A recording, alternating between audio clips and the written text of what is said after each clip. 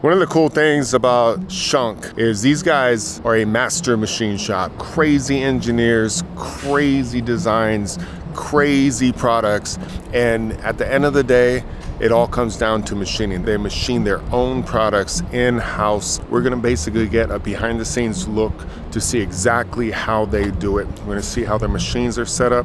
We're gonna see how they manufacture their parts, and we're gonna bring it all to you guys. And we're gonna check out all of those processes today. Manufacturing at Schunk, let's go. Boom. Last year, I toured the Manion facility where Schunk machines their work holding products. This was literally one of the most state-of-the-art facilities I'd ever seen. And now we're at Schunk's Hausen facility. This is where they create their automation and gripping technology. Manufacturing at Schunk, and it's a family-owned business. Let's go. Boom. Oh man, Johannes, how are you, brother? Doing good, man, thanks. We're in Hausen, Germany at Schunk. What an incredible facility, and thank you so much for having me, man. Great honor to have you, thank you. Awesome, man. This guy right here, high level, and how old are you? 36. 36, you're COO and CSO? Exactly, yes. That's crazy, and you're so young. Like, how does that happen? Well, good question. Well, we have a great team here at Schunk, and I was able to grow within manufacturing and step by step, now taking together with the team, and that's the most important part, taking responsibility for the organization. Yeah, I love that when we were talking earlier, and we were talking about kind of like how it happened, and you said you came from college, you came here, and you started making products, and innovating, and then using Schunk products to make those products. So you learned all the Schunk products while innovating to make new products, and like that was your start, and then you're just probably just solving problems. Exactly, along the way, and as you said, it was a great start, starting in manufacturing, really knowing the core competence of this company, which is 100% dedicated to manufacturing, while using Schunk products to manufacture other components at the very highest level you can highest level. Yeah. When it comes down to it, this is a monster CNC machine shop. It's what our viewers do, and what they strive to do is make incredible, precise, perfect parts. And you guys have to make it so precise because the work holding that allows other people to make perfect parts, that work holding has to be even more perfect, right? Exactly, challenge accepted. So that's what we're doing every day and night here. We have, alone in this facility, 550 people working in the machine shop, making sure exactly what you're saying, that we deliver at the highest level, highest quality, highest sustainability. That's awesome. And so you have 550 people here. Over here, exactly. And then Schunk in general has 3,700 employees. Right. Crazy. So here we have Isabel. Isabel is basically running, if you see all of that, running with her team, all those 15 hellers. Isabel is working with us for 8 years, and she's really managing that all the hellers are 24/7 making chips and doing a very, very great job. Do you have any advice for the women out there that maybe they don't know about manufacturing, that it's even a thing that they could actually do? Do you have any advice for young girls or women about coming into manufacturing? It's very important that women work in this job. Yeah. And I think now we have so many things to help for the women, and we have strong boys that can help the women, and I think it's a great job. You started in a different industry? Yes. Okay, and then you just applied for a job with Schunk? For 8 years, I come. 8 years? Yes. Nice. Great job. Thank you. I'm on this lift right here. We're gonna actually go up above this whole Heller cell right here. Basically a crazy Heller cell right here. So on the back side, you got Hellers on that side. Then you got all the pallet systems lined up. Then over here, we got Hellers and more Hellers over here. And then more on the other side. So this entire place right here is just Heller CNC machines that are just running 24/7, literally every single day. They never stop, and they're just making crazy components. The quality is exceptional. One of the cool things, like I'll just say, one of the things that I love about coming to facilities like this is they're on such a high level when it comes to CNC machining. If they're building the vices and the work components, and everything has to be absolutely perfect so that you guys can actually make perfect parts, then they must have their processes like lined up perfectly. They've spent decades to learn how to manufacture and how to do it on a high level. So it's really cool, and it's a treat for you guys that we can actually come into these facilities and we can actually show you how they do it so you don't have to reinvent the wheel. You can just look at what they do. You can implement it in your own shops, take the good, throw out the bad if there's bad, and then, or just look at what you could afford and take it as levels to basically implement into your own shop to take your processes to the highest level, and you just get better and better over time. So that's what we're doing, man. We're making manufacturing famous. We're making CNC machining famous worldwide, and we're teaching you high-level processes and techniques to implement in your own shop so you guys can make money to put food on your own table. Boom. When you actually look at all of these machines right here, you just see everything completely automated, and then you'll see an employee. So that just makes you think like how big this place really is. Awesome. See this guy over here changing his pallets? Pretty sick little pen. So you got like the Vero S pens. You basically can put those things on any fixture, on anything inside a part, and actually lock the part through the Vero S system. As far as like right here, we're dealing with a tombstone style. So basically whatever your mind can think of, you can actually do. And it's cool that these guys are making Vero S systems and then they use their own systems to make their own parts. One of the cool things that I love about Schunk is that they're a monster machine shop. We all know the engineering behind the crazy vices, best vices in the world. But to machine those vices absolutely perfect, you have to be a great machine shop, machinist, you know? So that's the cool thing about Schunk. So Johannes, so I see all of these machines over here, yeah. And then you have a lone worker right here. Yeah. And he's just loading pallets. And what else does he do? He does inspection on the parts and different things? Exactly, so he's unloading, loading the pallets, he does the inspection and basically makes sure all the 15 hellers are running 24/7. 15 hellers in this one cell. 15 hellers in this one cell, exactly. Awesome. Yes. So that is our newest baby. So we have a huge pallet handling system where we have our clamping technology on there. We have 6 hellers, 5 axis as well as 4 axis horizontal machines linked to that manufacturing system. And that is how we make very, very productive a huge variety of parts, right? Because we are running, I would say, more than 800 CNC programs on those 6 machines, making sure the machines are running 24/7 and making chips. So you can see the robot right now inside. Basically put in the pallet and then it'll grab another pallet, and basically it's just loading all the different hellers on both sides of this whole system right here. That is what we're doing. So the guys are taking in raw material. We have one thread in there, that's how we bolt it onto the pallet, and what you get out of it is that kind of end gripper. That's what we call a 3-chalk gripper to use for handling centric parts, loading, unloading lathes, and all of that raw material in, finished good out, and then we have one OP20 to get the backside of the part, and that's it, right? 2 operations and the part is done. Tobias Holz, he's one of the team leaders we have in manufacturing department with Schunk for 31 years. So what you're seeing here is that we use within Schunk. We use Schunk products to manufacture Schunk products. So you see everything from work holding technology, zero clamping technology on the machine table. You see in the spindle there's tool holding technology from Schunk, and in front of the machine tool you see different kind of automation and gripping technologies to let the machine run 24/7 and simply making chips all the day. What is this thing like? Oh, look at this thing. This is probably like, maybe like 25, 30 feet high. Yeah, it must be something like that. Something like that. And it's all Schunk inside. Are you guys using most of your tooling? Like Schunk tooling? Of course. Everything? Yeah, that's our purpose, right? Yeah. Making sure that we run factory with our components. Yeah, that's awesome. So we have around 100 CNC machines. I would say 85% of them are fully automated, either with a bar feeder or with a robot, no matter what kind of automation, different kind of automation, nice. Depending on the technology we're running. Awesome. And then it's automation running automation. Basically the components that you're making is for automation, and you use your own components to actually make those parts. Exactly, and we get the guys from R&D coming here, seeing how we manufacture the parts and making sure we're developing the right product to make sure they're sustainable in the environment of machining with all the chips, with the coolant.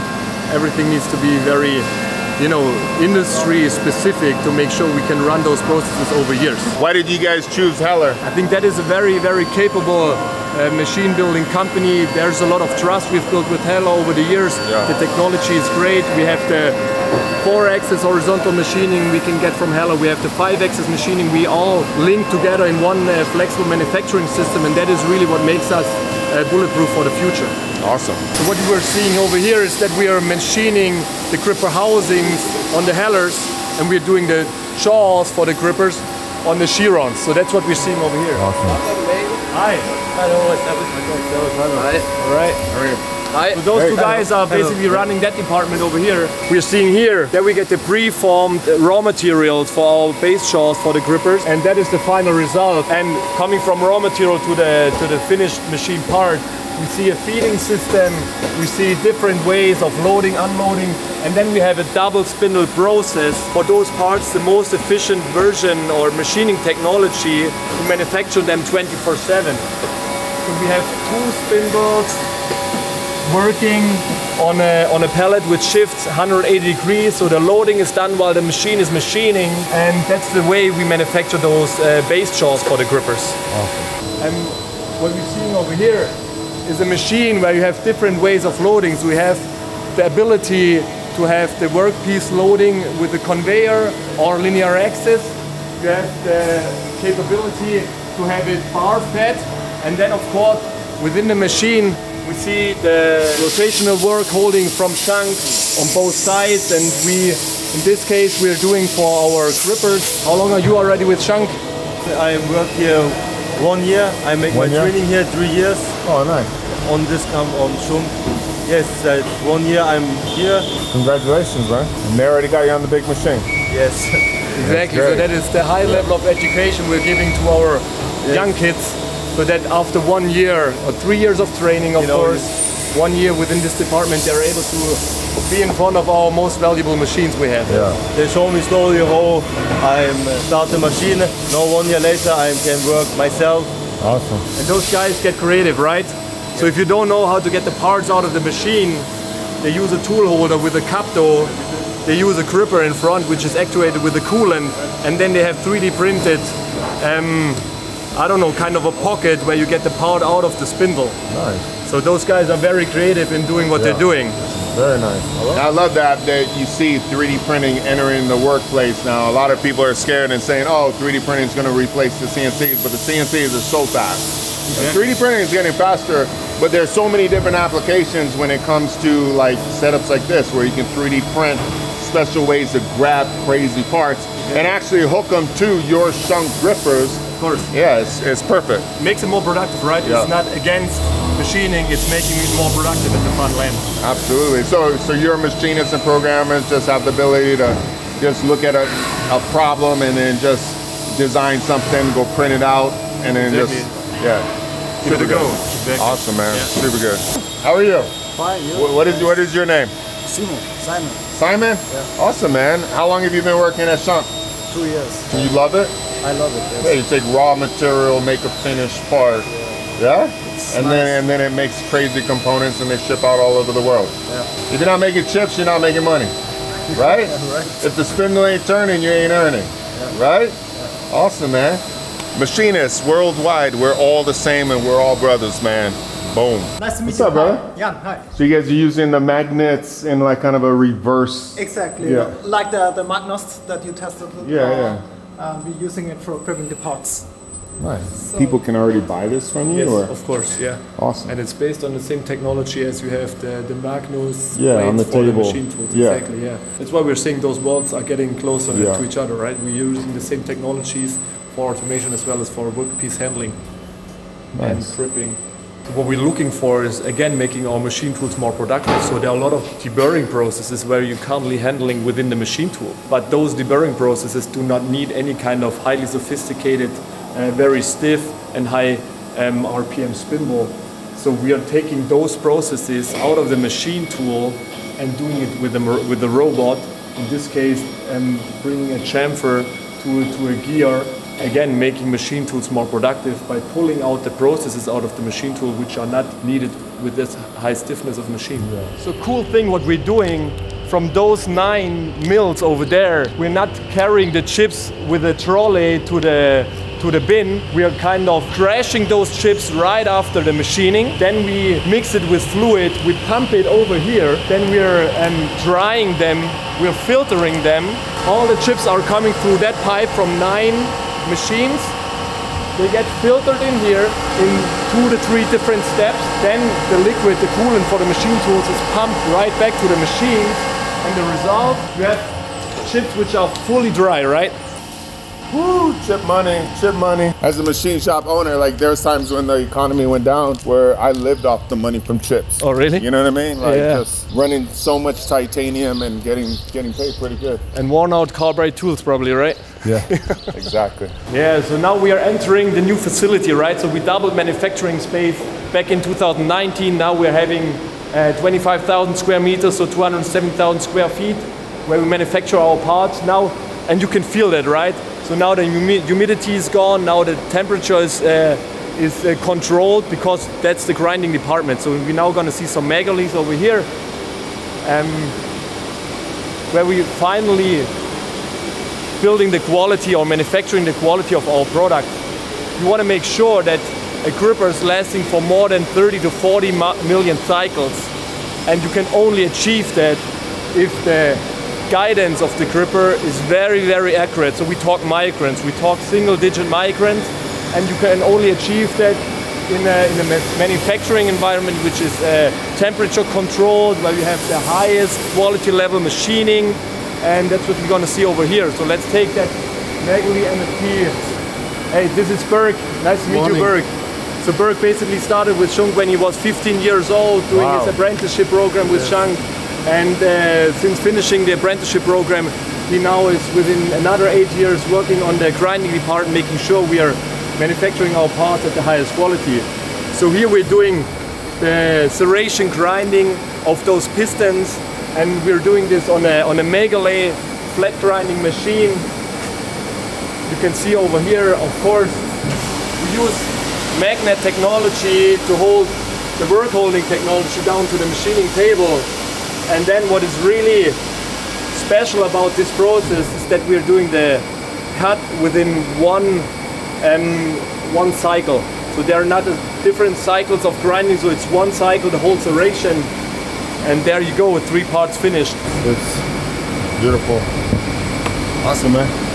Nice to meet you. Thank you. Now you'll be in one of the videos now. Yes. Now you're gonna be in the video. I hope I can see myself on YouTube or Instagram. You're gonna be on there, man. Thank All right, you. brother. Yeah. Over here in your grinding department, I just want to take a quick second and I mean, you guys are huge with education. Yes. So when it comes to like apprentices, how many do you have in your facility? In this facility we have around 80, and globally it's more than 150 each year. Each year? Yes. Awesome. Yes. So a lot of the guys that we've already seen and talked to today, they came from your apprentice program. So you train your own? Exactly. So that's the #1 channel, how we educate our own people and bring them into the shop. Yes. Awesome. What if somebody has already, they've been here for 10 years, but they want to learn something more advanced? Do you guys train them also? You know, like if somebody's like working on one department and they want to get over here on the grinders or something, would they be able to train here, or do they have to go somewhere else to train? No, most of that training has been done on the actual process, but you also take trainings at the machine tool companies and of course the Titans of CNC, right? Awesome, awesome, man. We give free education because of our great partners, which of course Schunk is an awesome partner for years and years, helping us give free education to you guys out there. And I just love how you guys not only are helping with education all over the world, but you really like train your own right here. So super awesome. Now we're entering from the grinding department to the department which is really giving us the heartbeat. So that's logistics department. And what you're seeing over here is really making sure that we are able to deliver our components, get the order today, deliver it the same day. So we have goods to person, fully automatic driven warehousing. Let's go up there and see how it works. Oh, dang. Robots. So those are small robots. They're sitting on top of the rack and they're kind of digging out the goods we're asking them to deliver to the person, which is then packing the packages. And it's a chaotic way of storing those products. You see all of those boxes, and then all of those robots are controlled with a central control unit, and they're simply digging out the boxes we are asking them to dig out. making our people being very, very productive, shipping what the customers are requesting at the same day. I'm head of logistics, and this AutoStore is the heart of SCHUNK Logistics Hausen. It's the basis that we pick up parts for our customer jobs and send it out to the customer on the same day in only a few hours. So we are really quick and really fast because of this really great machine. Now we have it since 2019, 5 years we work with it and got really good experiences. That's awesome. One box is limited to 30 kilos, but we've got 20,356 of these boxes. So we can divide it to different boxes. And here you see 24,000 different parts. And we've got single parts, we've got finished parts. We've got up to 8 different parts in one box. It's demanded on the size and the weight of the part. So if you went to a different facility that had more like chucks and stuff, then the weight would be extreme. Exactly. It's depending on what you do. I haven't actually seen one of these systems before. So you basically have the boxes, they're just, each one is stacked. Exactly. And then these guys just come down and grab a box, or what are they actually grabbing? Just the box inside the box, or? No, they're grabbing the whole box, and it's a chaotic way of storage. So it's like at home, the stuff you don't need is at the very bottom of the storage. Exactly. Dang, it goes all the way down. That's awesome. So that is how the material is flowing, right? So we get it from soft machining to grinding, then we bring it into the AutoStore storage system, and out of the AutoStore storage system we run an FTS, automated tray handling unit, which is then serving our assembly lines to, of course, final assembly the components. And here you can see it running. We call him Oscar. So now Oscar got a job from logistics department to pick up some parts. That's what he's doing. So the parts are being assembled, then they are quality checked 100%, and then they are packaged. And after packaging, of course, someone has to bring them to the storage again, and that's what Oscar are doing in this case. All right. There it goes. Now he's delivering the parts, and then we have the conveyors, and they lift those boxes up into the central storage system. Nice. So that was awesome. So you guys just showed us how Oscar basically got a job, went, grabbed the material or whatever the product was, grabbed it, brought it back, and put it over here for one of your workers to package to ship out. So it's pretty much the same thing on the top, all the robots up there. They just say, oh, I want this, and then the robot grabs it. And then where does that come from? You see over there, they're kind of conveyor tunnels. Those are the areas, you see that over here? So now he's taking some parts out of the central storage system and then packing them together to ship them to a customer. And the boxes, so there's a rotational unit underneath. There's one coming from the top. It comes down there. You know, robot 008 is bringing the part, in that case the box. And as soon as we are ready, right, he's changing, and then we are kind of assembling those parts and bring it to the assembly department. That's great. So let's see how we assemble those parts. All right, let's enter the hall where we finally assemble all of the products we're doing in the Hausen plant. One of the last step, or basically the last step we're doing, is checking all of our components 100%. So within here, you see grippers are being assembled. They are lining up for getting tested. We have a fully automatic test system where we grab each of the grippers, where we do some leakage testing, where we do some laser marking to identify each of the gripper 100%, and then we store the quality data to each of the gripper, making sure whatever happens in his life, we're able to trace back what kind of quality technical parameters he was having when he got finally assembled. And that machine is working, what you see here is the complexity to what it has to be designed for. So within the portfolio we do like huge grippers like the PZN 380 for rotational parts, and at the same time within the same product family we have this small guy over here. And now you can imagine for the machine shop to machine these different kind of parts, it's still the same, it's still a 3-jaw gripper, but the machining is completely different. If you go for such a small size of a gripper, then you have to go for the huge one. And we can go even smaller, all the way down to this gripper over here. You know, you see that? And you would probably, and I 100% are not able to assemble this kind of gripper. So we have very, very educated people over here assembling those small grippers. Wow. So set Oscar's following us. Oscar is doing his work, exactly. So you want to see how we assemble one of those grippers? Yeah, that's great. All right. Those springs are going into that gripper, making sure we are ensuring the gripping force. And now Marco, who is one of our experienced guys within the assembly department, he's now assembling one of those PZM Plus 380s.